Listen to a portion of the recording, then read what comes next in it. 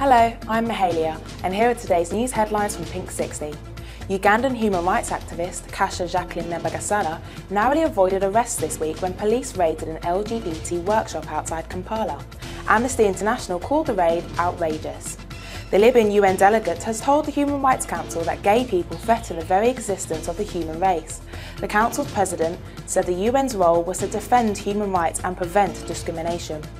A gay couple have won the Guinness World Record for the longest kiss. The pair smooched for 50 hours, 25 minutes and 1 second during a St Valentine's Day competition in Pattaya, Thailand.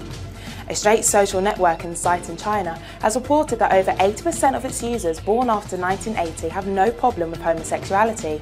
The survey of over 85,000 people was conducted by Jiayuan. And finally, actor Bomer came out this week. The actor, who is due to appear in stripper movie Magic Mike with Channing Tatum, made the announcement after winning an award at an HIV gala event on Saturday. That's all from us today. Join us again tomorrow.